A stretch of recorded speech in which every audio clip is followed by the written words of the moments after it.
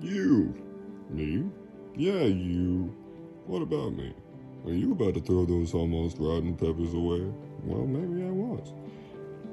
Well, don't. I'm gonna show you how to use these suckers. Really? First, you gotta get your Neko-chan peeler and peel off the bad parts. Now, don't those peppers look a million times peppier? Give me your seasoning salt. Give me your rice flour. Now show me your breadcrumb. Now let's just mix all that together. Properly mixed, it'll look something like this. I'm gonna throw a little bit of this sake into the bowl. Here it is, don't be tempted to drink it. Because now you're gonna add some rice flour to it. And you're gonna keep mixing that rice flour up until this feels sort of like a paste.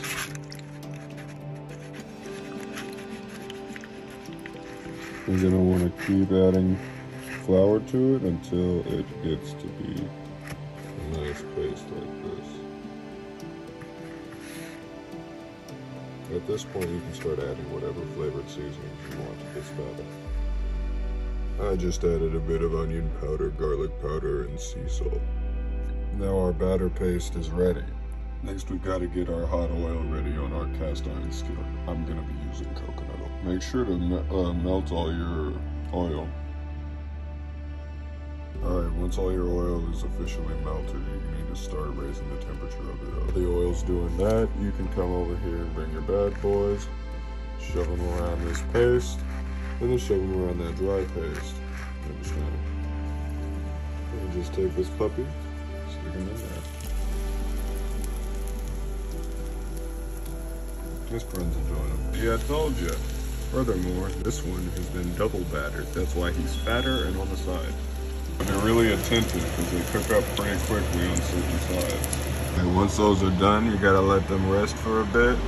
Then what you're gonna wanna do is make sure that your knife is extra sharp, so sharpen it real quick. Now that these have rested for a little bit, you're gonna cut them in half. Gotta look so...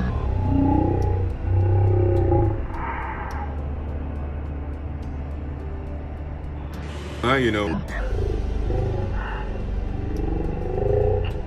Now you know what you're missing, right? Sour cream, cream cheese. Yeah, so it looks kind of like this. Now you gotta start putting your shredded cheese. It's kind of like, at least, breadcrumbs.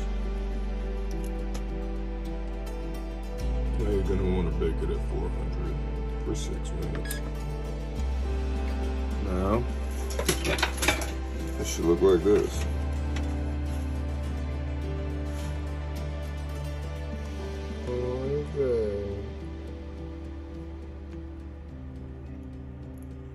That's how you eat something that's you thought you were gonna just about to throw away.